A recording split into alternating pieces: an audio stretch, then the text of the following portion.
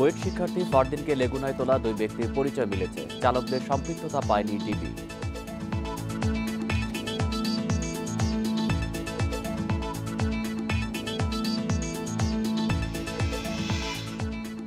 ভাগ রোগীর দেহে অকার্যকর অ্যান্টিবায়োটিক অহেতুক ব্যবহার নিয়ন্ত্রণের তাগিদ বিশেষজ্ঞদের।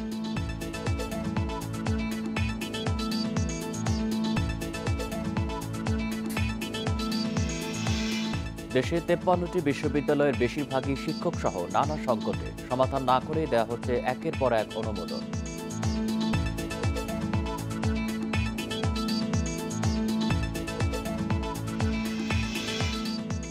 সংকট মোকাবেলায় ভর্তুকি কমানো সহ কঠিন সিদ্ধান্ত নিচ্ছে সরকার। গ্যাস সরবরাহ বাড়ানোর দাবি।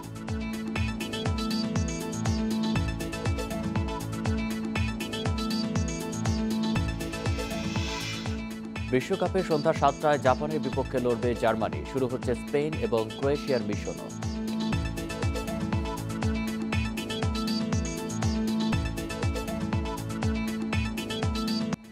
স্বাগত ইন্ডিপেন্ডেন্ট সংবাদে। আপনাদের সাথে আছি আমি আলী আশরাফ। আমি আছি আতিফান জুমান। শিরোনাম জানাচ্ছিলাম এতক্ষণ, এবার জানাবো পুরো খবর। অবশেষে জানা গেল বুয়েট শিক্ষার্থী ফারদিনকে লেগুনায় তুলে নেয়া এবং বহন করা দুই ব্যক্তির পরিচয়। জনি ও স্বপন দুইজনই লেগুনা চালক। ইন্ডিপেন্ডেন্ট টেলিভিশনকে তারা জানান, ঘটনার দিন রাত 2:30টার দিকে বিশ্ব রোডে নামেন ফারদিন সহ লেগুনার দুই যাত্রী। বাকিরা নামেন শেষ স্টপেজ বরপায়। ফারদিন হত্যায় এই দুই চালকের সম্পৃক্ততা পায়নি ডিবি। রাজধানীর যাত্রাবাড়ির লেগুনা স্ট্যান্ডে সিসিটিভি ফুটেজে 5 নভেম্বর রাত 2:03 সবশেষ একটি লেগুনায় উঠতে দেখা যায় বুয়েট শিক্ষার্থী ফারদিনকে। এরপর থেকেই সেই লেগুনার চালক ও লেগুনায় উঠিয়ে দেয়া সাদা গেঞ্জি পরা ব্যক্তির খোঁজে নামেন গোয়েন্দারা। মঙ্গলবার সন্ধ্যায় যাত্রাবাড়ি গিয়ে দেখা যায় লেগুনার চালকের আসনে বসে আছেন একজন, আরেকজন যাত্রী তুলছেন। দুজনই লেগুনা চালক। 5 নভেম্বর রাতে বুয়েট শিক্ষার্থী ফারদিনকে লেগুনায় তোলেন জনি, আর লেগুনা নিয়ে বরপা যান স্বপন। যখন যে সিসিটিভিতে দেখলাম না, সিসিটিভিতে দেখেই আর কি বললাম এই লোকটা যে আমাদের গাড়িতে উঠছে আর কি। স্বপন জানান, ফারদিন সহ 6 যাত্রী নিয়ে সেদিন রওনা দেন তিনি। যাত্রী কমায় 30 টাকার ভাড়া 50 টাকা নেন তারা। বিশ্ব রোডে লেগুনা থেকে নামেন ফারদিন সহ 2 জন, বাকি 4 জন বরপায়। যে সময় মানে উঠছে এই সময় দেখছি লোকটাকে, তারপরে বিশ্ব রোডে 2 জন নামছে, তার মধ্যে সে ছিল। তারপরে বরপায় চলে যাই। রাতে 50 টাকা করে ভাড়া নেই, একটা সিরিয়াল 2.5-3 ঘন্টা লাগে, তার জন্য আর কি কম নিয়ে ছাইরা দেই। ফারদিনের বাবা বলছেন, যাত্রাবাড়ি ছাড়া অন্য কোনো ফুটেজে ছেলেকে দেখেননি তিনি। টেম্পো থেকে কে কাকে তুলে নিয়ে যায় ওইটাতে কিন্তু ফারদিন ওখানে ট্রেস করার মধ্যে কোনো উপায় নেই। আমি এটা নিশ্চিত করিনি তাকে। ডিবি বলছে, ফারদিন ডেমরা স্টাফ কোয়ার্টারে নয়, নামেন তারাবো বিশ্ব রোডে। তার মোবাইলের সবশেষ লোকেশনও চনপাড়া নয়, বিশ্ব রোডের আশপাশেই। বিশ্ব রোডে ওখানে 2 জনকে নামিয়ে দিয়েছে। 2 জনের ভিতরে একজন ফারদিন বলে সে জানে। তো লেগুনার ড্রাইভার এবং ওই যে সাদা গেঞ্জি পরা লোকটি ছিল, ফারদিনকে নিয়ে যায় ওই লেগুনাতে করে। বাট এই ঘটনার সাথে তাদের কোনো সম্পৃক্ততা আমরা এখনো পাইনি। যদিও 17 দিন পেরিয়ে গেলেও এখনো ফারদিন হত্যার কারণই জানতে পারেননি গোয়েন্দারা। Masudur Rahman, independent news, Dhaka. চট্টগ্রামে চান্দগাঁও থানার কালুরঘাট ফাঁড়িতে হামলা চালিয়ে চিনি নেওয়া মাদক ব্যবসায়ী হাফিজকে গ্রেপ্তার করেছে চট্টগ্রাম মহানগর গোয়েন্দা পুলিশ। একই সঙ্গে তার ভাই ইয়াসিনকেও গ্রেপ্তার করা হয়েছে। মঙ্গলবার রাতে ভাটিয়ারি এলাকায় ঢাকামুখী একটি বাস থেকে তাদের গ্রেপ্তার করা হয়। সিএমপির গোয়েন্দা বিভাগের উপকমিশনার মোহাম্মদ আলী হোসেন জানান, চট্টগ্রাম থেকে বাসে করে পালিয়ে যাওয়ার সময় এই দুজনকে গ্রেপ্তার করা হয়েছে। গত 19 নভেম্বর সন্ধ্যায় চান্দগাঁও থানার কালুরঘাট ফাঁড়ির ইনচার্জ এসআই রোকনুজ্জামান মাদক কারবারি হাফিজকে ও শরীফকে 5000 পিস ইয়াবা সহ আটক করে ফাঁড়িতে নিয়ে যায়। আটকের কিছুক্ষণ পরেই কালুরঘাট পুলিশ ফাঁড়িতে হামলা চালিয়ে হাফিজ ও শরীফকে ছিনিয়ে নেয় তার সহযোগীরা। এ সময় পুলিশের সঙ্গে হাফিজ বাহিনীর সংঘর্ষ হলে হাফিজের বোন নাজমা গুলিবিদ্ধ হয়ে মারা যান। আহত হন 2 পুলিশ সদস্যও।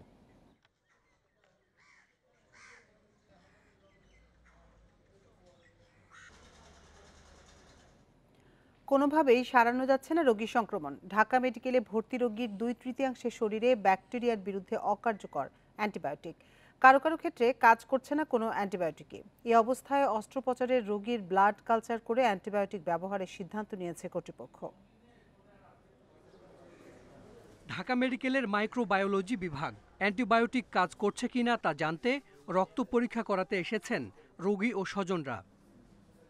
গত ৩ মাসে ভর্তি হওয়া ৫,০০০ রোগীর ব্লাড কালচার করে দেখা গেছে ৫৭ থেকে ৭১% রোগী মাল্টি ড্রাগ রেজিস্ট্যান্ট, অর্থাৎ তাদের দেহে ব্যাকটেরিয়ার বিরুদ্ধে ৩টি গ্রুপের অ্যান্টিবায়োটিক কাজ করছে না।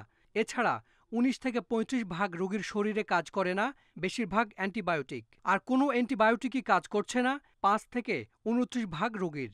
কোনো কোনো রোগী আসে ১২ মাস ১৩ মাস ধরে তার অপারেশন হয়েছে ব্রেনে, ডিসচার্জ আসছে, সারছে না, অপারেশনের ২-৩ বার হয়ে গেছে। অ্যান্টিবায়োটিক রেজিস্ট্যান্সটা খুব দ্রুত বেড়ে যাচ্ছে, এত বেড়ে যাচ্ছে যে হয়তো আগামী কয়েক বছর পরে আমরা আর কোনো অ্যান্টিবায়োটিকই পাবো না চিকিৎসার জন্য।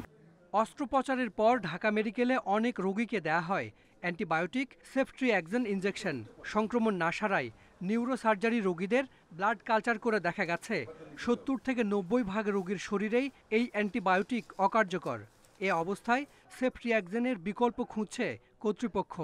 আমাদের ডক্টরদেরকে আমরা চেষ্টা করছি যে অ্যান্টিবায়োটিক দেওয়ার আগে কালচার করে যে অ্যান্টিবায়োটিকটা তার দরকার শুধু সেই অ্যান্টিবায়োটিকটাই যেন ইউজ করা হয়। কিন্তু আমাদের জন্য চ্যালেঞ্জ হচ্ছে যে পেশেন্ট আমাদের কাছে তো জানেন রেফারেল কেসগুলো আসে, যখন আসে মোটামুটি সবাই কিছু না কিছু অ্যান্টিবায়োটিক খেয়ে আসে। করোনার সময় বেড়েছে অ্যান্টিবায়োটিকের অপব্যবহার। অকারণে অ্যান্টিবায়োটিক ব্যবহার নিয়ন্ত্রণে স্বাস্থ্য বিভাগকে আরও কঠোর হওয়ার তাগিদ বিশেষজ্ঞদের। Hasan Misbah, independent news, Dhaka. Dengue আক্রান্ত হয়ে ২৪ ঘন্টায় দেশে আরও ৩ জনের মৃত্যু হয়েছে। এ নিয়ে চলতি বছর ডেঙ্গুতে প্রাণহানি বেড়ে দাঁড়ানো ২৩৭ জনে। এদিকে ২৪ ঘন্টায় নতুন করে হাসপাতালে ভর্তি হয়েছেন ৫১৫ জন রোগী। স্বাস্থ্য অধিদপ্তরের নিয়মিত প্রতিবেদনে আরও জানানো হয়, বর্তমানে বিভিন্ন হাসপাতালে ভর্তি আছেন ২,২৩১ রোগী। এর মধ্যে ২৪ ঘন্টায় ঢাকার হাসপাতালগুলোতে নতুন ভর্তি হয়েছেন ২৬৬ জন, আর ঢাকার বাইরে ভর্তি রোগীর সংখ্যা ২৪৯ জন। ঢাকায় মোট ভর্তি রোগী ১,২৪৩ এবং অন্যান্য বিভাগে ৯৮৮ জন। এবছরের ১ জানুয়ারি থেকে এখন পর্যন্ত ডেঙ্গু আক্রান্ত হয়ে হাসপাতালে ভর্তি হয়েছেন ৫৩,৯২৮ জন। এর মধ্যে সুস্থ হয়ে হাসপাতাল ছেড়েছেন ৫১,৪৬০ জন।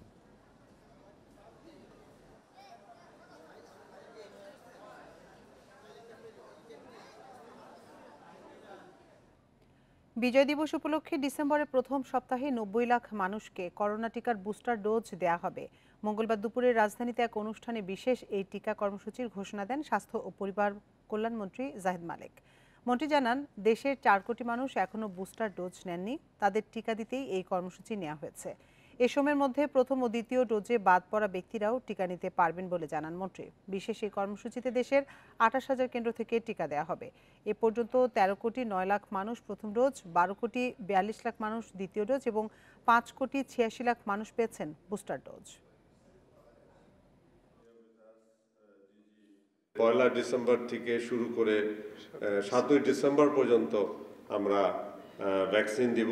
আমরা আহ্বান করব দেশবাসীকে, যারা ভ্যাকসিন নেন নাই, প্রথম ডোজ, দ্বিতীয় ডোজ, বুস্টার ডোজ এবং বাচ্চারা যারা ভ্যাকসিন নেন নাই, তারা এই সময়ের মধ্যে ভ্যাকসিন নিয়ে নেবেন। দেশে ৫৩টি বিশ্ববিদ্যালয় একাডেমিক কার্যক্রম পরিচালনা করছে। এর বেশিরভাগই রয়েছে শিক্ষক সংকট সহ নানা সমস্যা। এসব সংকট সমাধান না করে অনুমোদন দেওয়া হচ্ছে একের পর এক নতুন বিশ্ববিদ্যালয়। এটি উচ্চশিক্ষার জন্য ভালো ফল বয়ে আনবে না বলে মনে করছেন শিক্ষাবিদরা। বরিশাল বিশ্ববিদ্যালয় ২০১১ সাল থেকে কার্যক্রম শুরু করেছে।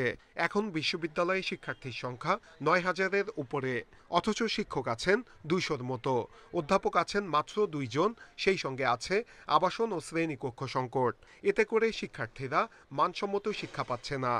অবকাঠামোর জন্য ক্লাসরুম বা একাডেমিক ভবনদের কিছু সীমাবদ্ধতা আছে এবং আমাদের শিক্ষার্থীদের আবাসিক হল ৪টি আছে, কিন্তু ৯,০০০ শিক্ষার্থীর জন্য এটি অপ্রতুল।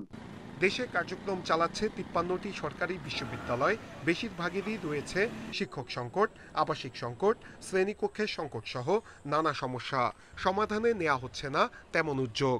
শিক্ষার্থীর পরিমাণ অনেক বেশি, যার কারণে অধিকাংশ শিক্ষার্থী কিন্তু হলে আবাসন ব্যবস্থা পাচ্ছে না। প্রপার স্টেপস নেয়, আমাদেরকে ওই অনুযায়ী টিচার নিয়োগ নেয়, তাহলে আমাদের জন্য খুবই উপকার হবে। এই সমস্যাগুলো একটি ফলপ্রসূ সমাধান আমরা চাই। এই অবস্থায় ৪টি নতুন বিশ্ববিদ্যালয় অনুমোদন পেয়েছে। অনুমোদনের অপেক্ষায় রয়েছে আরও 3টি সরকারি বিশ্ববিদ্যালয়। পেরিফেরি ইউনিভার্সিটিতে অনেক জায়গায় সিনিয়র শিক্ষকের সংখ্যা অপ্রতুল, কিন্তু এটা আস্তে আস্তে একটা সময় ঠিক হয়ে যাবে। আপাতত কিছুটা সিনিয়র শিক্ষকের সমস্যা হবে, কিন্তু জুনিয়র শিক্ষক যাদের বিদেশি ডিগ্রি সহ সে শিক্ষক পাওয়া যাবে, সেখানে কোনো সমস্যা হবে বলে আমি মনে করি না। শিক্ষাবিদরা বলছেন, নতুন বিশ্ববিদ্যালয় অনুমোদনের চেয়ে সবচেয়ে বেশি প্রয়োজন বিদ্যমান বিশ্ববিদ্যালয়গুলোর সংকট সমাধান করা, মানসম্মত উচ্চশিক্ষা নিশ্চিত করা।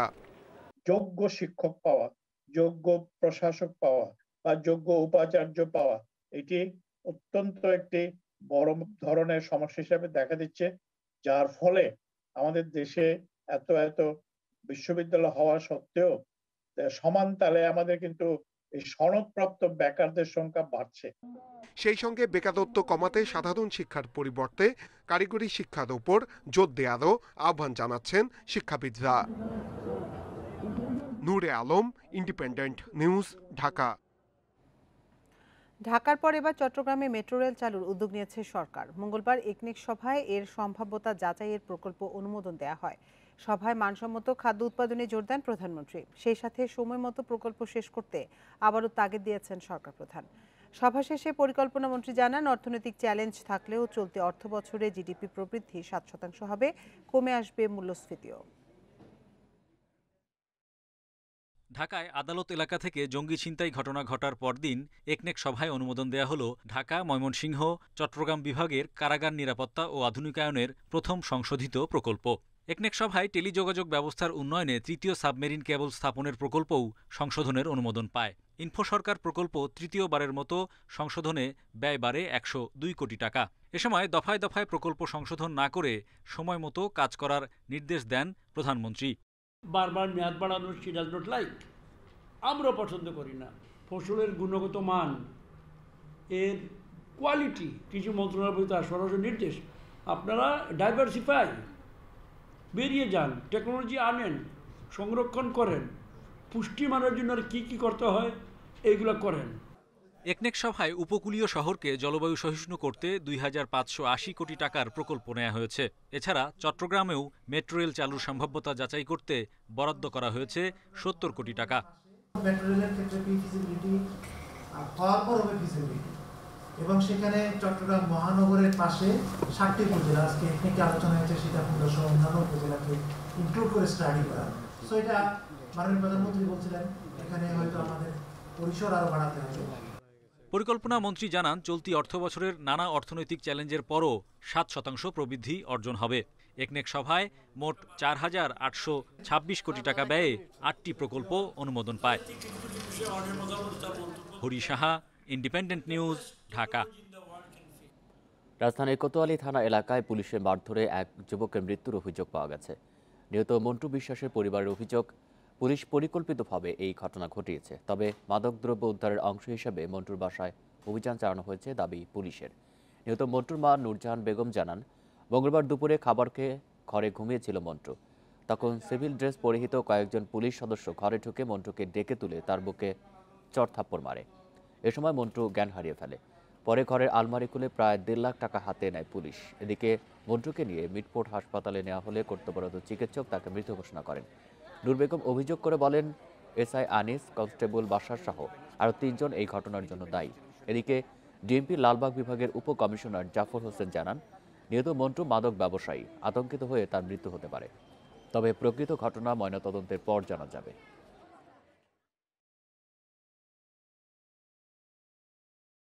যখনই কাঞ্চনগাঁও পুলিশকে দেখছিল তখন সে হয়তো ভয় পেয়ে বা প্যানিক হয়ে তার অস্বাভাবিকতা দেখা যায়।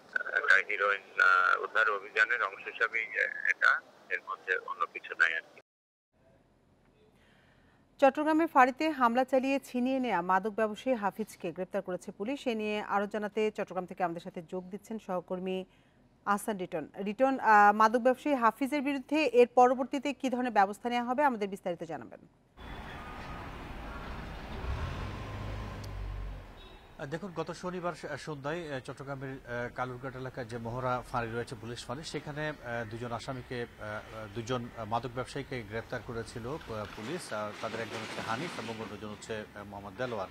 এই দুজনকে গ্রেপ্তারের পরপর আসলে সেখানে তাদের পালিত বেশ কিছু হিজড়া পুরো ফাঁড়িটিকে আসলে তারা নিয়ন্ত্রণে এবং এক পর্যায়ে তাদের সেই ফাঁড়িটি ভাঙচুর করে তারা দুজন আসামিকে ছিনিয়ে নেয়। এরপর থেকে আসলে পুলিশের পক্ষ থেকে সেই দুজনকে ধরার জন্য একেবারে সাঁড়াশি অভিযান যেটি বলা হয় সেটি আসলে চালানো হচ্ছিল।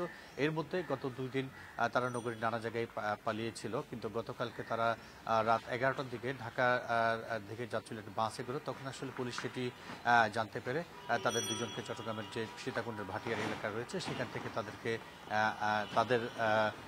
তাদেরকে নয় হানিফ এবং ইয়াসিন নামের একজন হিজড়াকে তারা আটক করে এবং তাদেরকে ইতিমধ্যে থানায় নিয়ে আসা হয়েছে। এবং আমরা যতদূর জেনেছি সেটি হচ্ছে আজকে এই দুজনকে আটক এবং ইতিপূর্বে যে সমস্ত ঘটনাগুলো ঘটেছিল সেই বিষয়ে আনুষ্ঠানিক একটা ব্রিফ করা হবে। সেই ব্রিফ থেকে আসলে পরবর্তী তাদের বিষয়ে কী করণীয়, তাদের সঙ্গে আর কে কে জড়িত আছে সেই বিষয়টি খতিয়ে দেখা হবে। আপনি জানেন যে সেদিন ফাঁড়ি ভাঙচুরের সময় হানিফের বোন নাজমাও আসলে আহত ছিলেন এবং পরবর্তীতে তিনি চিকিৎসাধীন অবস্থায় মারা যান। এই ঘটনায় 2জন পুলিশও আহত ছিলেন। তাদের অবস্থা এখন কিছুটা আশঙ্কামুক্ত বলে আমরা জানতে পেরেছি। তবে হানিফের সঙ্গে যে দেলোয়ার ছিল সেই দেলোয়ারকে এখনো পর্যন্ত পুলিশ গ্রেপ্তার করতে পারেনি, তাকেও আসলে ধরার জন্য সব ধরনের চেষ্টা চালিয়েছে বলে আমাদেরকে পুলিশ জানাচ্ছে। আমরা একটু বলতে চাই যে এই যে হানিফ তার মদতে মহড়া এলাকায় আসলে দীর্ঘদিন ধরে মাদকের নানা ব্যবসায় চলে আসছিল এবং ইতিপূর্বে তাকে র্যাব সহ অন্যান্য বাহিনী একাধিকবার গ্রেপ্তার করলো। পরবর্তীতে তার যে কার্যক্রম সেটি সে আবারও চালিয়ে যায়। এই একইভাবে গত শনিবার সন্ধ্যায় সে একই রকম কার্যক্রম চালাচ্ছিল এবং সেটি জানতে পেরে পুলিশ তাদেরকে আটক করে এবং আটকের পরে এই হামলার ঘটনা হয় এবং সে হামলায় তাদের দুজনকে ছিনিয়ে নেয়। চট্টগ্রাম থেকে জানাচ্ছিলেন সহকর্মী আহসান রিটন। আগামী বছরের অক্টোবরের মধ্যে রূপপুর পারমাণবিক বিদ্যুৎ কেন্দ্রের প্রধান জ্বালানি ইউরেনিয়াম আসবে বলে জানিয়েছেন প্রকল্প পরিচালক ডক্টর মোহাম্মদ শওকত আকবর। সব ধরনের নিরাপত্তা বিবেচনা করে পরিবহন ও অবকাঠামো প্রস্তুত করা হবে বলে জানান তিনি। মঙ্গলবার রাশিয়ার সোচিতে অ্যাটম এক্সপোতে এসব কথা জানান শওকত আকবর। রাশিয়া শহর সোচিতে আয়োজিত 12তম আন্তর্জাতিক ফোরাম অ্যাটম এক্সপোর শেষ দিন ছিল মঙ্গলবার। বিজ্ঞান ও প্রযুক্তি মন্ত্রীর নেতৃত্বে এক্সপোতে বাংলাদেশ প্রতিনিধি দলের উপস্থিতিতে সরব অনুষ্ঠান প্রাঙ্গণ। সবার মুখে রূপপুর পারমাণবিক বিদ্যুৎ কেন্দ্রের কথা। 2 দিনব্যাপী এক্সপোর প্রথম দিনে প্ল্যানারি সেশনে রূপপুরের গুরুত্ব তুলে ধরেন বিজ্ঞান মন্ত্রী। প্রকল্প সংশ্লিষ্টরা জানান, রূপপুর কেন্দ্রের নিরাপত্তায় রাশিয়ায় উদ্ভাবিত সর্বাধুনিক প্রযুক্তি ব্যবহার করা হয়েছে। এখানে 2টি ইউনিটের পারমাণবিক বিদ্যুৎ কেন্দ্রের মডেল রয়েছে, যেখানে VVER 1200 প্রযুক্তির রিয়েক্টর ব্যবহার করা হয়েছে। এখন পর্যন্ত পারমাণবিক বিদ্যুৎ কেন্দ্রের রিয়েক্টরের সব ধরনের নিরাপত্তা নিশ্চিত করা হয়েছে। রূপপুর বিদ্যুৎ কেন্দ্রের 2টি ইউনিটেই বসানো হয়েছে রিয়েক্টর প্রেসার ভেসেল। আগামী বছরের অক্টোবরের মধ্যেই আসবে কেন্দ্রের প্রধান জ্বালানি ইউরেনিয়াম। আসলে সারা পৃথিবীতে যতগুলো প্রকল্প হয়েছে টাইম ধরে কেউ আগাতে পারেনি আর কি। তো সেই এতে কমিটমেন্ট থেকে আমি বলবো Bangladesh is doing very good. মানে আমরা প্রায় কাছাকাছি সময় নিয়েই আগিয়েছি আর কি, এটাও একটা বড় কথা। তাদের পারমিশন আমরা পাবো। রাশিয়ান ফেডারেশনের যে এক্সপোর্ট কন্ট্রোল নীতি অনুসারে তাদের পক্ষ থেকে ওইটা রপ্তানি করার যে যত ধরনের প্রসেস সেটা সম্পন্ন হবে। আমাদেরও আমদানি করার জন্য, আমাদের ট্রান্সপোর্ট করার জন্য, স্টোর করার জন্য যত ধরনের ইনফ্রাস্ট্রাকচার সবগুলি হবে। আমরা ওই নির্দিষ্ট টাইম বাউন্ড অ্যাকশন প্ল্যান অনুসারে কাজ করছি। রাশিয়ার সহায়তায় নির্মাণ হচ্ছে রূপপুর পারমাণবিক প্রকল্প। 1,13,000 কোটি টাকার বিশাল এ প্রকল্পে 90% অর্থায়ন করছে রাশিয়া। নিউক্লিয়ার ক্লাবে 32টি দেশের নাম উঠেছে। বাংলাদেশ 33তম দেশ হতে যাচ্ছে। রাশিয়ায় অনুষ্ঠিত অ্যাটম এক্সপোর ভেতরে ও বাইরে আলোচিত বাংলাদেশের রূপপুর পারমাণবিক বিদ্যুৎ কেন্দ্র। Mahmudul Hasan, independent news, সোচি, Russia. 5 বছর পর আবারও যশোর যাচ্ছেন আওয়ামী লীগ সভাপতি প্রধানমন্ত্রী শেখ হাসিনা। বৃহস্পতিবার যশোর স্টেডিয়ামে আয়োজিত জনসভায় ভাষণ দেবেন তিনি। প্রধানমন্ত্রীর আগমনকে ঘিরে উৎসবের শহরে পরিণত হয়েছে যশোর।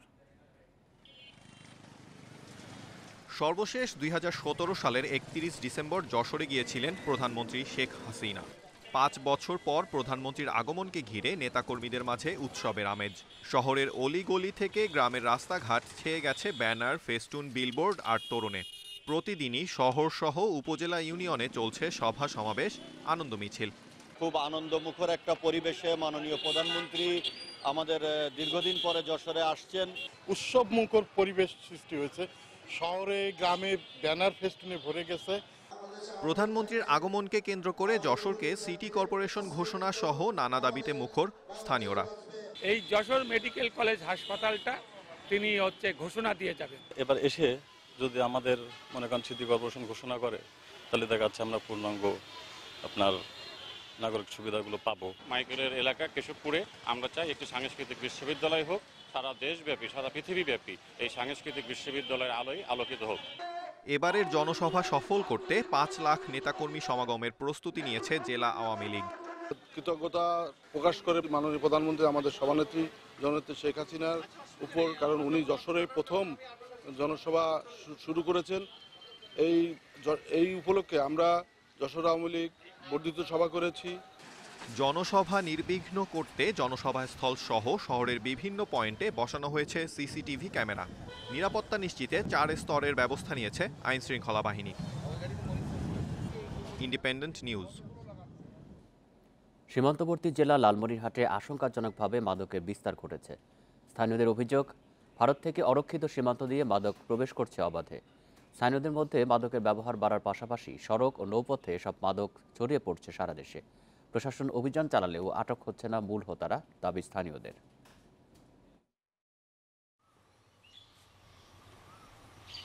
লালমনিরহাটের সাথে ভারতের সীমান্ত প্রায় 284 কিলোমিটার। এর মধ্যে কাঁটাতার না থাকায় অরক্ষিত অন্তত 54 কিলোমিটার এলাকা।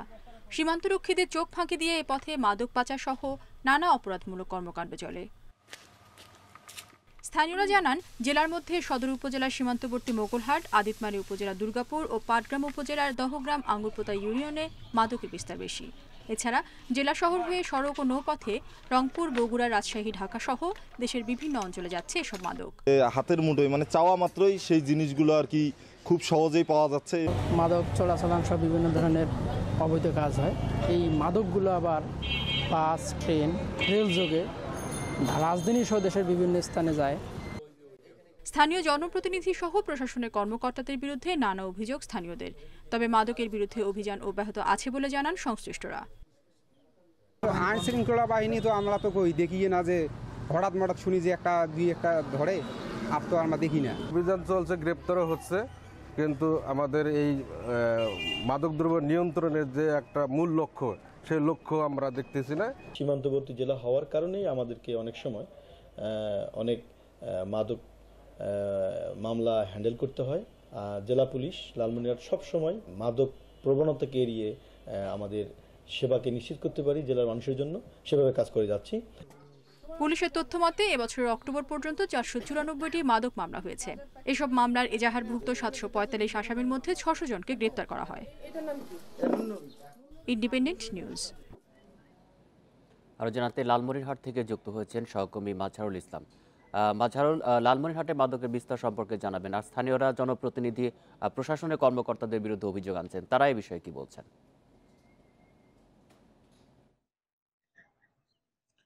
আসলে দেখুন, লালমনিরহাট একটি সীমান্তবর্তী জেলা, আর এই সীমান্তবর্তী জেলা হওয়ার কারণে কিন্তু আমরা মাদক ব্যবসা বলি বা চোরা কারবারি বলি, এটা কিন্তু আমরা সবসময় চোখে পড়ে। আমাদের বিভিন্ন অভিযোগ আসে, সীমান্ত থেকে আসে, এবং বিভিন্ন সময় পুলিশ, বিজিবি এবং মাদকদ্রব্য যে নিয়ন্ত্রণ যে অভিযান চালাচ্ছে, এটা কিন্তু অভিযান চালাচ্ছে, আসামি গ্রেপ্তার হচ্ছে, মামলা হচ্ছে, কিন্তু আইনের ফাঁক ফোকর দিয়ে তারা বেরিয়ে আসছে। কিন্তু কাঙ্ক্ষিত যে অভিযান, যে লালমনিরহাটের যে সীমান্তবর্তী যে এলাকাগুলি আছে, যে কাঙ্ক্ষিত যে অভিযান, এই কাঙ্ক্ষিত অভিযানগুলো দেখা যাচ্ছে না বলে আমাদের যে সীমান্তবাসী যারা আমাদের লালমনিরহাট জেলাবাসী রয়েছে তারা অভিযোগ করছে। বিশেষ করে আমাদের পাটগ্রাম উপজেলা, বিশেষ দহগ্রাম, আঙ্গুরপোতা এবং হাতীবান্ধা উপজেলা, কালীগঞ্জ উপজেলা এবং লালমনিরহাট সদর উপজেলার যে আমাদের মোগলহাট আছে এবং আদিতমারী উপজেলার দুর্গাপুর ইউনিয়ন আছে, এবং এই ইউনিয়নের আমাদের যে সীমান্তবর্তী ইউনিয়নগুলির বিভিন্ন পয়েন্টগুলি কিন্তু প্রায় 54 কিলোমিটার, আমাদের অন্তত 54 কিলোমিটার কাঁটাতারের বেড়া নাই। আর কাঁটাতারের বেড়া না থাকার কারণে কিন্তু মাদক ব্যবসায়ীরা, চোরাকারবিরা দিব্যি এই মাদক ব্যবসা চালিয়ে যাচ্ছে, এবং যারা গরু ব্যবসায়ী এবং অনেক যারা ভারত থেকে গরু নিয়ে আসতেছে এবং মাদকদ্রব্য নিয়ে এসতেছে এবং ইতিমধ্যে কিন্তু অনেকের প্রাণ চলে গেছে। আর এই সমস্ত ব্যবসা হচ্ছে কিন্তু ভারতীয় যারা নাগরিক রয়েছে, ভারতীয় নাগরিকের কারণে ভারতীয় নাগরিকদের সহযোগিতায় কিন্তু এই সচরাচর মাদক ব্যবসা বলেন, চোরা কারবারি বলি, আর এই গরু পারাপারে বলি, এই সমস্ত ব্যবসা কিন্তু ব্যবসা বাণিজ্য চালিয়ে আসে তারা। এবং এই যে ব্যবসা বলেন, মাদক সেবন বলি, এটা কিন্তু নারী পুরুষ থেকে শুরু করে বেকার যুবকরা কিন্তু জড়িয়ে পড়ছে। আর এই জড়িয়ে পড়ার কারণে কিন্তু দাম্পত্য জীবনের কলহ, পারিবারিক জীবনের যে কলহ এবং সামাজিক যেভাবে বিভিন্ন যে অসামাজিক কার্যকলাপ, এটা কিন্তু ছড়িয়ে পড়ছে। এবং আমাদের লালমনিরহাট জেলার কথা যদি আমি বলি, বিশেষ করে আমাদের লালমনিরহাট জেলার ইতিমধ্যে জনপ্রতিনিধি পরিবারও কিন্তু মাদকদ্রব্য সহ গ্রেপ্তার হয়েছে। আর এই মাদকদ্রব্য নিয়ে কিন্তু স্থানীয় যারা জনপ্রতিনিধি রয়েছেন, যারা সীমান্ত মেম্বার বলি, চেয়ারম্যান যারা আছে, এরা কিন্তু এই মাদক ব্যবসার সঙ্গে জড়িত রয়েছে বলে আমরা বিভিন্ন সময় অভিযোগগুলো দেখেছি এবং মামলা মোকদ্দমা আমরা দেখেছি। এবং আর এই সমস্ত মাদকদ্রব্য আমাদের ট্রেন যোগে, বাস যোগে এবং বিশেষ করে নৌপথে অনেক সময় দেখা যায় যে সড়ক পথে যদি পুলিশ প্রশাসন যখন ব্যারিকেড দেয় বা তল্লাশি অভিযান চালায়, তখন নৌপথে তারা রংপুর, বগুড়া, দিনাজপুর, রাজধানী সহ বিভিন্ন জায়গায় কিন্তু এই মাদকদ্রব্যগুলো চলে যাচ্ছে। তা এই ছেলে আমার কাছে সর্বশেষ। লালমনিরহাট থেকে জানাচ্ছেন সহকর্মী মাজহারুল ইসলাম। পুঁজিবাজারে তালিকাভুক্ত জীবন বীমা কোম্পানি ফারিস্ট ইসলামী লাইফের অর্থ লুটপাট করা কাউকে ছাড় দেওয়া হবে না বলে হুঁশিয়ারি দিয়েছেন প্রতিষ্ঠানটির নতুন পরিচালনা পর্ষদ। মঙ্গলবার সকালে প্রতিষ্ঠানের প্রধান কার্যালয়ে ব্যবসা উন্নয়ন সম্মেলনে চেয়ারম্যান শেখ কবির হোসেন বলেন, তলানিতে ডুবে যাওয়া কোম্পানি আবারও ঘুরে দাঁড়ানোর চেষ্টা করছে। চেয়ারম্যান বলেন, ফারিস্ট লাইফ থেকে যে পরিমাণ অর্থ লুটপাট করা হয়েছে তার সমপরিমাণ অর্থ কোম্পানিতে ফিরিয়ে আনা হবে। এছাড়া কর্মীদের উদ্দেশ্যে ফারিস্টের পরিচালনা পর্ষদের ভাইস চেয়ারম্যান জানান, একজনের চুরির দায় আরেকজন নেবে না। তাই যেসব নিবেদিত কর্মী নিষ্ঠার সঙ্গে কাজ করছেন তাদের সুযোগ সুবিধা বিবেচনা করা হবে। এছাড়া ৩৮,০০০ পলিসি হোল্ডার যাতে কোনো ধরনের লোকসানে না পড়েন তাও দেখা হবে। সব বাধা কাটিয়ে প্রতিষ্ঠানটি জানুয়ারি থেকে পুরোদমে কাজ করতে পারবে বলেও জানান বক্তারা। কোনগুলো এখনো তাদের মালিকানায় আছে, এখনো তারা ট্রান্সফার করে নাই, কোনো ব্যাংকে জমা দেয়নি, সেই তালিকাটিও প্রায় চূড়ান্ত পর্যায়ে। এবং আমাদের পরবর্তী লক্ষ্য হবে সেই তালিকা থেকে আমাদের যে পরিমাণ সম্পদ তারা লুট করেছে সেই পরিমাণ সম্পদ তারা এই ফারিস্টের অনুকূলে ট্রান্সফার করবে। এই ইমিডিয়েট পেমেন্ট করার ব্যবস্থা করবেন। আর ম্যাচিউরড আমরা আস্তে আস্তে আমাদেরকে সময় দেবেন। ধরেন আপনি এখানে এসে বসলেন, এখন আমি যদি এসে কই আমার টাকা দেন, আপনি দিতে পারবেন? দিতে পারবেন না। অতএব আপনাদেরও সেটা বুঝতে হবে। আমি জানি যে আপনারা কষ্ট করতেছেন। মূল্যস্ফীতি, গ্যাস, বিদ্যুৎ ও ডলার সংকট ও অর্থনীতি চলমান চাপে সহজ কোনো সমাধান নেই সরকারের কাছে, মন্তব্য বাণিজ্য সচিব তপন কান্তি ঘোষের। ভর্তুকি কমানো সহ সরকার অনেক কঠিন সিদ্ধান্ত নিতে পারে জানিয়ে ব্যবসায়ীদের প্রস্তুত থাকতে বলেন তিনি। মঙ্গলবার বিকেলে রাজধানীতে রপ্তানি ট্রফি প্রদান অনুষ্ঠানে এসব কথা বলেন তিনি। এ সময় বেশি দামে হলেও রপ্তানিমুখী শিল্পে গ্যাস সরবরাহ বাড়ানোর দাবি জানান ব্যবসায়ীরা। একদিকে বৈশ্বিক মূল্যস্ফীতির কারণে কমেছে রপ্তানি পণ্যের ক্রয়াদেশ, অন্যদিকে গ্যাস বিদ্যুৎ সংকটে ব্যাহত হচ্ছে উৎপাদন। এমন পরিস্থিতিতে বিনিয়োগ নিয়ে দুশ্চিন্তায় উদ্যোক্তারা। রাজধানীর পূর্বাচলে রপ্তানি উন্নয়ন ব্যুরো ইপিবি আয়োজিত রপ্তানি ট্রফি প্রদান অনুষ্ঠানে এমনই উদ্বেগের কথা জানান শিল্প মালিকরা। সংকট মোকাবিলায় পোশাক রপ্তানিতে উৎসেকর অর্ধেক করার দাবি জানান উদ্যোক্তারা। দাম বাড়িয়ে হলেও নিরবচ্ছিন্ন গ্যাস চান তারা। কর কমিয়ে জ্বালানির মূল্য সমন্বয়ের পরামর্শ দেন এফবিসিসিআই সভাপতি। এফওবির 1% কেটে নেওয়া হচ্ছে রপ্তানির থেকে, এতে আমাদের সিএম এর 4% চলে যাচ্ছে। এই রাশিয়া ইউক্রেনের যুদ্ধের কারণে আমাদের ব্যবসা খুব মন্দা যাচ্ছে। আমরাও কিছু বাড়াই দিতে চাই, যেহেতু ইন্টারন্যাশনাল মার্কেট এখন দাম বেড়েছে। সরকারও কিছু আপনার রেভিনিউ যদি ডিসকাউন্ট করে দেয় তাহলে একটা সিচুয়েশনে যেতে পারে। আমরা কিছুটা মূল্য বৃদ্ধি করে হলেও আমাদের গ্যাসটা প্রয়োজন। সংকট সমাধানে শিগগিরই বড় পরিসরে আলোচনার উদ্যোগ নেওয়ার কথা জানান বাণিজ্য মন্ত্রী।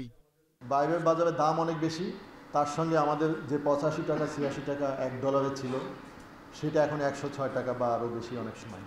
তো এই ডাবল চাপ, তার সঙ্গে এখন যদি প্রাইসগুলো অ্যাডজাস্ট করা হয় প্রত্যেকটা গ্যাস, বিদ্যুৎ এবং অন্যান্য, তাহলে মূল্যস্ফীতির যে অবস্থা। সমস্ত ব্যবসায়ী নেতৃবৃন্দকে নিয়ে আমাদের বাণিজ্য মন্ত্রণালয় একটা সভা ডাকা, সেখানে কনসার্ন অন্যান্য মন্ত্রী মহোদয়কেও দাওয়াত দেব।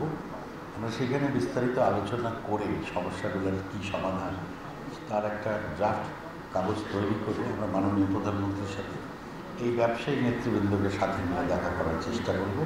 অনুষ্ঠানে 2018-19 অর্থ বছরে সর্বোচ্চ রপ্তানির জন্য 72 কারখানাকে পুরস্কার দেয়া হয়। ওষুধ ও সিরামিক পণ্য রপ্তানিতে স্বর্ণ ট্রফি পায় বেক্সিমকো ফার্মাসিউটিক্যালস ও Shinepukur ceramics limited. Ruhul Amin, independent news, Dhaka. জয়পুরহাটে potash সারের সংকটের পর এবার উন্নত জাতের আলু বীজ কিনতে হচ্ছে চড়া দামে। এতে বিঘা প্রতি খরচ বেড়েছে 3 থেকে 4 হাজার টাকা। কৃষকদের অভিযোগ, কিছু অসাধু ডিলার ও ব্যবসায়ী কৃত্রিম সংকট দেখিয়ে বেশি দামে কিনতে বাধ্য করছে। রোপণের মৌসুম শুরুতে উচ্চ ফলনশীল আলু বীজ কিনতে বাড়তি টাকা গুনতে হচ্ছে জয়পুরহাটের আলু চাষিদের। বাজারে এসিআই, ব্র্যাক, হীরাসহ বিভিন্ন কোম্পানির আলু বীজ নির্ধারিত মূল্যের চেয়ে মন প্রতি 600 থেকে 700 টাকা বেশি দামে কিনতে হচ্ছে তাদের। বীজ বেশি দাম রাখলেও কোনো রসিদ দেওয়া হচ্ছে না বলে অভিযোগ কৃষকদের। ব্র্যাকের বীজ আলু গত বছর ছিল 1600 টাকা বস্তা, এবারে সে বস্তা 2200 টাকা, 2250 টাকা। বছরে আমরা হলো ওদের মাঠে খাটে হলো আমরা কৃষি ফল আবাদ করি, কিন্তু আমরা মূল্য পাই না ভাই জিনিসে। কাজ কামের এগুলা রেটও বেড়ে গেছে, আমরা কৃষকের খুব সমস্যা। তবে অভিযোগ অস্বীকার করে ডিলার ও ব্যবসায়ীদের দাবি, বিএডিসি এবং বেসরকারি পর্যায়ে ব্র্যাক, এসিআই, হীরাসহ কয়েকটি কোম্পানির উন্নত মানের আলু বীজ নির্ধারিত মূল্যে বিক্রি হচ্ছে। 43 টাকা ডায়মন্ডের বি আর 46 টাকা এ, অর্থাৎ 1720 আর 1840 টাকা। এবং এই দামেই আমরা বীজ সরবরাহ করেছি সকল কোম্পানি। সব সাব ডিলার তো এক নয়, কোথাকার সাব ডিলারের নিচ্ছে এত শোনার কথা আমাদের তার কোনো মানে হয় না, আমরা কোনো জানি না কোথায় নিচ্ছে, কীভাবে নিচ্ছে এই কথা আমরা বলতে পারবো। 38,365 হেক্টর জমিতে আলু চাষের জন্য পর্যাপ্ত বীজ মজুত রয়েছে বলে জানিয়েছে জেলা কৃষি সম্প্রসারণ অধিদপ্তর।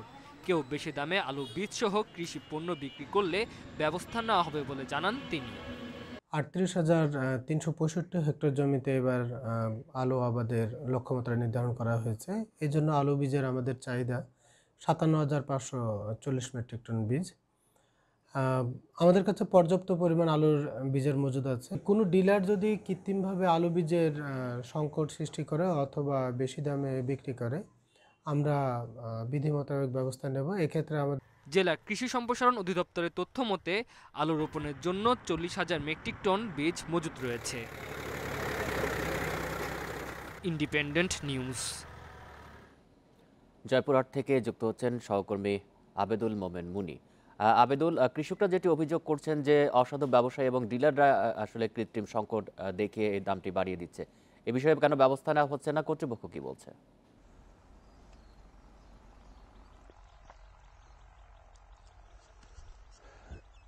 দেখুন, মৌসুমের শুরু থেকেই বিশেষ করে উন্নত জাতের যে আলু বীজ, এই আলু বীজের ব্যাপক চাহিদা থাকার কারণে এবং কৃষকদের যে দুর্বলতা এইটুকু কাজে লাগিয়েছে এখানকার অসাধু কিছু ব্যবসায়ী, এবং এখান থেকে চড়া মূল্য তারা নিচ্ছেন। এবং কৃষকদের আরেকটা বিষয় হলো যে কৃষকদের কথা বলার কিন্তু কোনো জায়গা নেই, তাদের কোনো সংগঠন নাই, সুতরাং তারা কোনো কথা কোথাও বলছে, অভিযোগ কিভাবে দিতে হয়, কোথায় দিতে হয় সেটাও তারা জানেন না। তো গণমাধ্যম মাঝে মধ্যে যাদের দেখা হয় কর্মীদের, তাদের মাধ্যমে তারা অভিযোগ তুলে ধরেন। তো এই ব্যাপারে আমরা কৃষি বিভাগের সাথে কথা বলেছি। কৃষি বিভাগ ওই শুধু বলে যে মনিটরিং ব্যবস্থা জোরদার করা হয়েছে, মোবাইল কোর্ট পরিচালনা করা হয়েছে, কিন্তু আজ পর্যন্ত কোনো মনিটরিং ব্যবস্থা বা কোনো অসাধু ব্যবসায়ীর কাছে শাস্তি দেওয়া হয়েছে এখন পর্যন্ত কোনো দৃশ্যমান এটি দেখা যায়নি। তো আমি এখন বর্তমানে দাঁড়িয়ে আছি একটি আলু রোপণ মাঠে, এটা জয়পুরহাট সদর উপজেলার আলু রোপণ মাঠ। এখানে কৃষকদের সাথে এখনই কথা বলছি। সকাল থেকে কৃষকরা ব্যস্ত সময় পার করছেন আলু রোপণে, তাদের হাতে সময় আছে মাত্র 10-15 দিন। তো তারা বলছে যে গত বছর যে আলুটা কিনেছে তার চেয়ে 600-700 টাকা করে বেশি করে নেওয়া হচ্ছে। এবং আবার উল্টো চিত্র কিন্তু ডিলাররা যেটা বলছে, ডিলাররা বলছে যে আমরা 1700 থেকে 1800 টাকা মূল্যেই আলু দিয়েছি। খুচরো ব্যবসায়ীরা এই সিন্ডিকেট তৈরি করে কৃত্রিম সংকট দেখে কিন্তু আলুর বাজার দর, আলু বীজের বাজার দরটা বাড়িয়ে তুলেছে। আবার এদিকে কৃষি বিভাগ যেটা বলেছে যে এই মুহূর্তে প্রতি কেজি বীজ আলুর মূল্য যে উন্নত জাতের 47 টাকা, কিন্তু কৃষক পর্যায়ে কৃষকরা কিনছেন সেখানে 60 থেকে 65 টাকা। তো মানে কৃষক এই ছিল, এবং কৃষকরা যেটা অভিযোগ করেছেন যে আমরা বারবার অভিযোগ দিলেও তারা কিন্তু প্রশাসনিক পর্যায়ে কোনো তারা সুফল পাচ্ছে না, এবং প্রতি বছর কৃষকরা কিন্তু এই হয়রানির শিকার হচ্ছে। তো আলু বীজের সর্বশেষ তথ্য ছিল এই আমার কাছে। জয়পুরহাট থেকে জানাচ্ছিলেন সহকর্মী আবেদুল মনি। রাজশাহীর শিরৈলে বাস টার্মিনালে থাকা সত্ত্বেও যত্রতত্র পার্কিংয়ের কারণে বাড়ছে যানজট। আইনশৃঙ্খলা বাহিনীর অনুরোধ আমলে নিচ্ছে না পরিবহন মালিকরা। এমনকি সিটি মেয়রের সাথে বৈঠকে শিরৈলে বাস টার্মিনালটি নওদাপাড়া এলাকায় স্থানান্তরের সিদ্ধান্তে গড়িমসি করছে পরিবহন সংশ্লিষ্টরা। ফলে সড়কে যানজটের কারণে বেড়েই চলেছে জনদুর্ভোগ।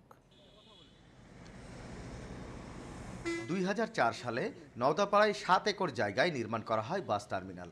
2011 সালে পরিবহন মালিকদের কাছে টার্মিনালটি হস্তান্তর করে রাজশাহী উন্নয়ন কর্তৃপক্ষ। উদ্দেশ্য ছিল নগরীর প্রাণকেন্দ্রে অবস্থিত শিরৈল বাস টার্মিনালটি নওদাপাড়ায় সরিয়ে নেওয়া, কিন্তু 11 বছরেও সে উদ্যোগ বাস্তবায়িত হয়নি। শিরৈল বাস টার্মিনালে ইচ্ছেমতো রাখা হচ্ছে দূরপাল্লার যানবাহন। এতে নগরীর ব্যস্ততম সড়কে সৃষ্টি হচ্ছে যানজট, ভোগান্তি বাড়ছে নগরবাসীর। বাস ট্রাকগুলো দাঁড়িয়ে থাকে, এটা অতি সত্বর অপসারণ করা আমাদের সাধারণ নাগরিকের জন্য আমরা আবেদন। বিভিন্ন অটোগুলো আছে, এগুলো রাস্তার মাঝখানে তারা দাঁড়িয়ে থাকে, এগুলো ট্রাফিক পুলিশ এখানে নিয়ন্ত্রণ করতে চাইলেও আসলে নিয়ন্ত্রণ করা সম্ভব হয় না। নওদাপাড়ায় নতুন বাস টার্মিনালটা করা হয়েছে, স্থানান্তরের মাধ্যমে এটা সম্ভব যানজট নিরসন করা। পরিবহন মালিকরা বলছেন নওদাপাড়া টার্মিনালটি ব্যবহার উপযোগী নয়, আর শ্রমিকদের মতে কয়েকবার পদক্ষেপ নেওয়া হলেও শেষ পর্যন্ত আলোর মুখ দেখেনি। ওনাদেরকে আমরা বারবার চিঠি দিয়েছি এবং সম্প্রতি চেয়ারম্যান মহোদয়ের সঙ্গে সাক্ষাৎ করে এসেছি এবং তাকে এই বিষয়টা অবগত করেছি। চেয়ারম্যান মহোদয় সরজমিনে দেখে এই ব্যবহার উপযোগী করার ব্যবস্থা গ্রহণ করবেন আশা করছি। আমরা সকলে মিলে আগে দাবি তুলেছিলাম যে আমাদের ভিআইপি কাউন্টারের ব্যবস্থা করেন।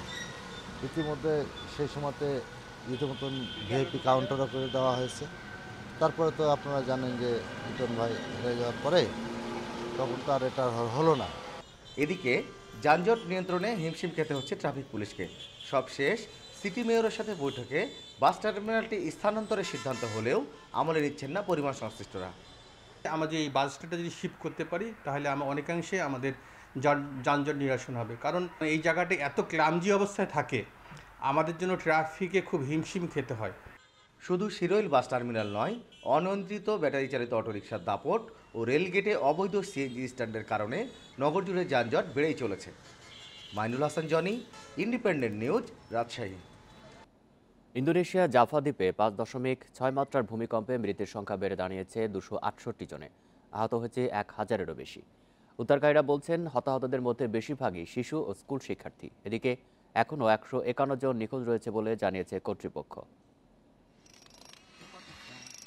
ইন্দোনেশিয়ায় ভূমিকম্পে নিহতের সংখ্যা ক্রমেই বাড়ছে, হতাহতদের মধ্যে বেশিরভাগই শিশু।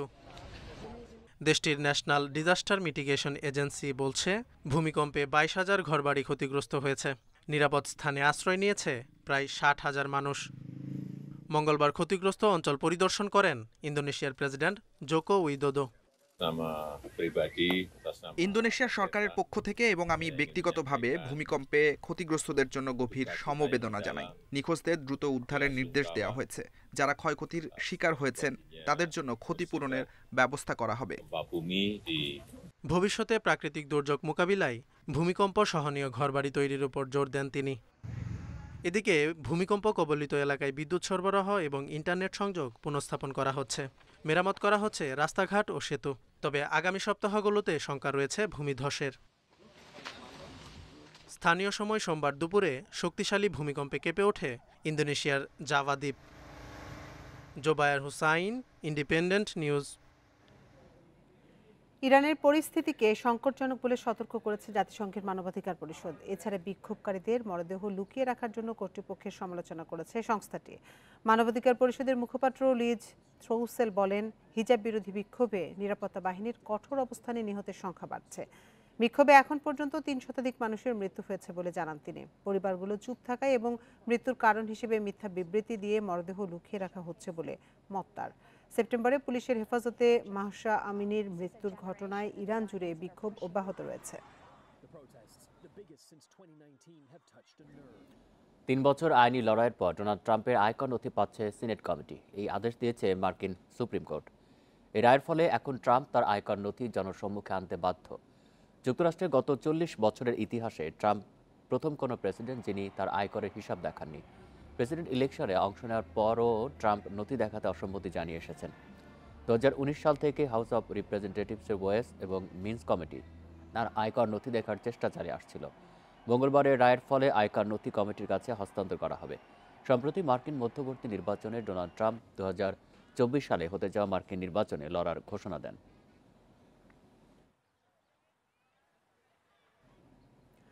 কাতার বিশ্বকাপে আজ আলাদা ম্যাচে মাঠে নামবে ক্রোয়েশিয়া, জার্মানি ও স্পেন। সন্ধ্যা 7টায় জার্মানি লড়বে জাপানের বিপক্ষে, আর রাত 10টায় স্পেনের প্রতিপক্ষ কোস্টারিকা। যুগোস্লাভিয়া থেকে স্বাধীন রাষ্ট্র হিসেবে 1998 সালে প্রথমবারের মতো বিশ্বকাপে আসে ক্রোয়েশিয়া। ফ্রান্সে অনুষ্ঠিত সেই আসরে তৃতীয় হয়ে সবাইকে চমকে দিয়েছিল দেশটি। মাঝের সময়টা খারাপ গেলেও 2018 বিশ্বকাপের ফাইনালে খেলে কোয়াট্রা। দ্য ব্লেজার্সদের দল বদলে যায় লুকা মদ্রিচের হাত ধরে। সেই মদ্রিচকে ঘিরে এবারও যত আশা। ইউরোতে রাউন্ড অফ 16 থেকে বিদায় নিলেও নেশনস লিগের পারফরমেন্সে উজ্জীবিত কোচ দালিচ। বিশ্ব চ্যাম্পিয়ন ফ্রান্সকে হারিয়েছে তাদের মাঠেই, হারেনি সবশেষ 6 ম্যাচ। আল বায়েত স্টেডিয়ামে র্যাঙ্কিংয়ে 8 ধাপ নিচে থাকা মরক্কো বাধা সহজ হবে না। ভালো সময় কাটাচ্ছে আফ্রিকান দলটি।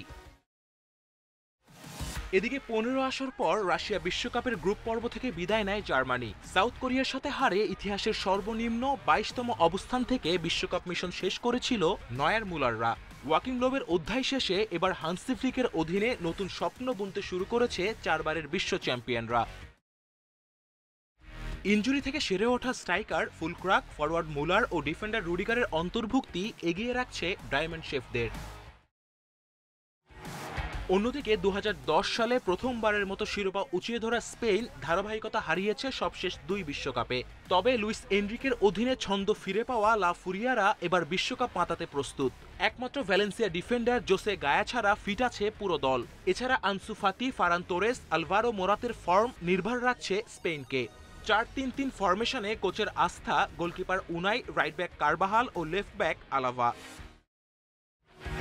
বিপরীতে 2014 সালে প্রথমবারের মতো কোয়ার্টার ফাইনালে ওঠা কোস্টারিকার নির্ভরতার প্রতীক কেইলর নাভাস, কালবো, দুরাতে ও মার্টিনেজ।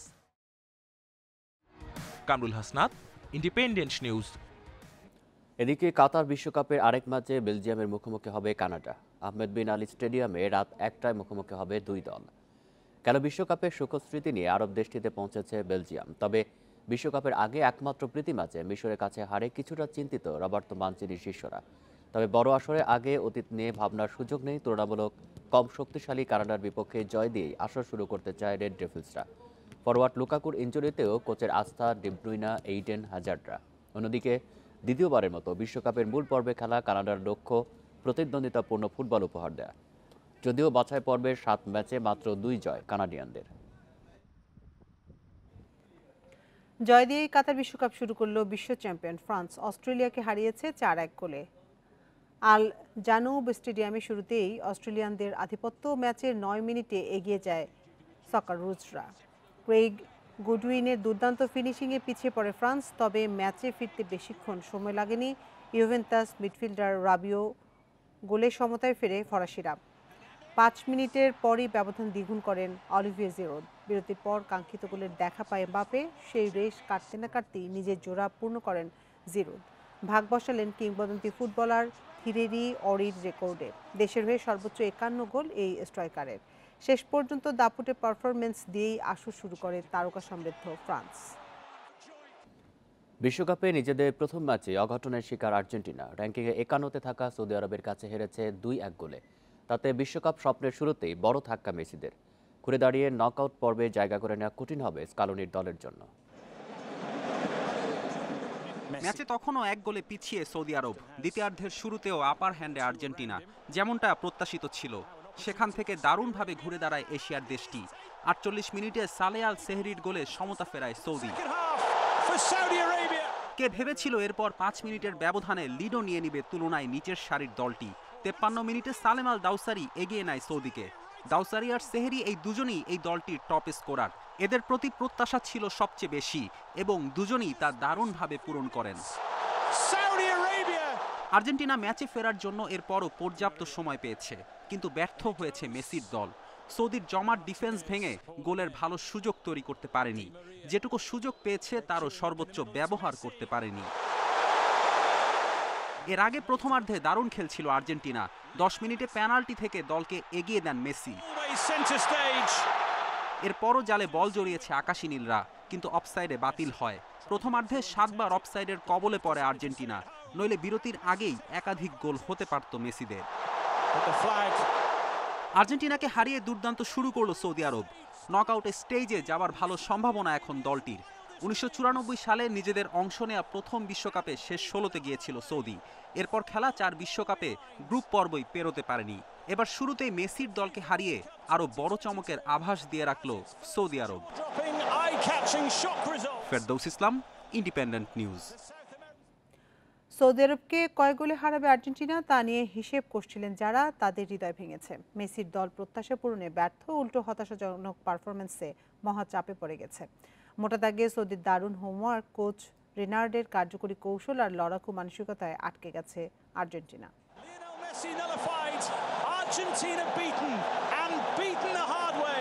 এই আর্জেন্টিনা সৌদি আরবের কাছে হেরেছে, যারা গত 3 বছরে হারেনি। যেই দল কোপা আমেরিকা ফিনালিসিমার চ্যাম্পিয়ন, যারা টপ মোস্ট ফেভারিট হয়ে এসেছে বিশ্বকাপে, তাদের এমন পরাজয় ফুটবল ইতিহাসেরই বড় অঘটন।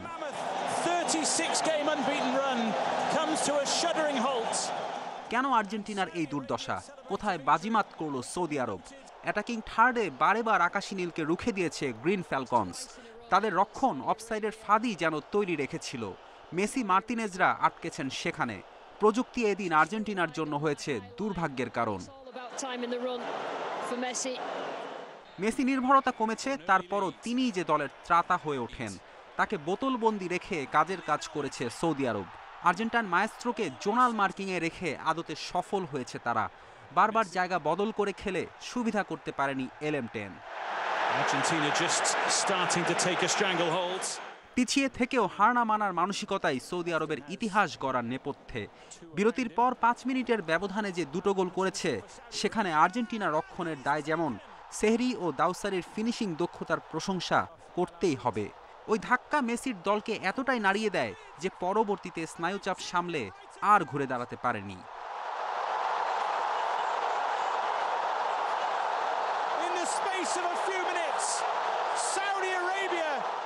কাতারে আরব্য রজনীর পেছনে আরও একজনকে দিতে হবে কৃতিত্ব। সৌদির গোলকিপার খলিল ছিলেন দুর্দান্ত, তাকে সমর্থন দিয়ে গেছে রক্ষণ ভাগ। আর্জেন্টিনার বিশ্বসেরা ফ্রন্টলাইন মুখ থুবড়ে পড়েছে ডি বক্সে গিয়ে।